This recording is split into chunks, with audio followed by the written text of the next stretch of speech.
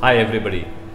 The topic which we are going to talk now is speech generating device. Speech generating device is a software which is used, which is a new proposition in the modern scientific world, and also it's a software technology which can be used on tablet as well as in the PC basically. So this software is basically used with children who have got hearing impairment, cochlear implants, children who have got autism, delayed speech, Down syndrome, cerebral palsy, and also for patients who have got strokes where they have lost their communication skills.